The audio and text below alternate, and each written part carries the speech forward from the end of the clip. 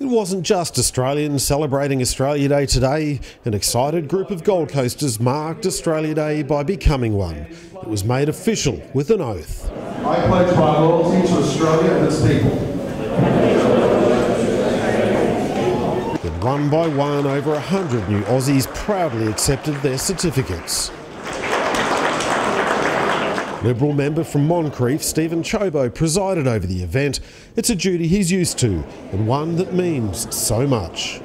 I think anybody who takes the decision to come to Australia, to adopt it as their new country, recognises that by becoming an Aussie, they're embracing what it means to be Australian.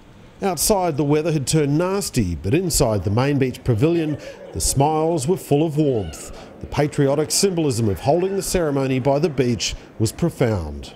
Australia probably is the greatest country on earth. We've got magnificent beaches, which is why we're celebrating this citizenship ceremony today by the beach. Well over 100 men, women and children received the honour today. Entire families took to the stage together to accept their certificates.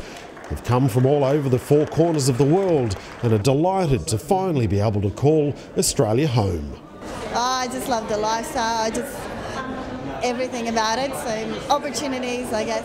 Then, with the final rendition of the Australian national anthem,